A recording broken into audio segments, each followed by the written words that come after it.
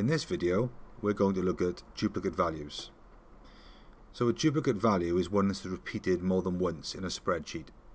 So if you look at our data is based around questionnaires, and if you look at rows 12 and 13, you can see that we have two number 11 questionnaires. What that means for us is that the data has been recorded twice. So that's bad for us because that's going to skew our data when we come to analyze the data. So what we want to do is to go through the spreadsheet and to remove any duplicate values, so that each of those questionnaires is only recorded once. Now there are two ways in which we could do this. We could physically go through each of the rows and look for duplicate values. So there's two 11s there, there's two 13s by here, but that's going to take us some time. So what we're going to do is use the power of Excel to automate this process. So you're currently on the Home tab, and if I look at the bottom of the spreadsheet after I highlight my my data, you can see that I have 107. Okay, 107 values. So you can see that at the bottom of the spreadsheet. Well, my numbers only go up to 100, so that's indicated to me that I have 7 duplicate values.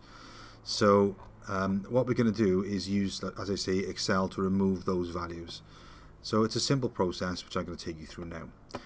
So the first thing we need to do is to highlight the whole range of data. So I'm going to highlight from there right up to the top.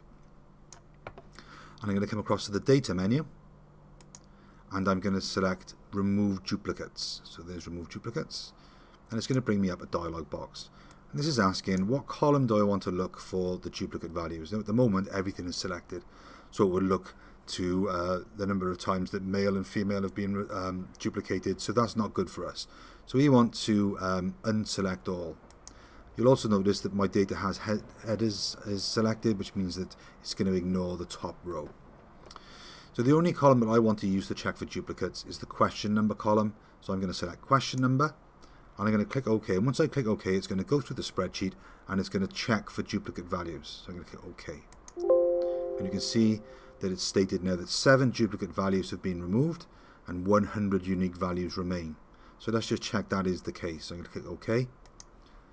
I'm going to scroll back to the top of my spreadsheet, and then I'm going to highlight the same range that I did last time down to 100, and you can see my count now is 100. So I've now removed all duplicate values from the spreadsheet.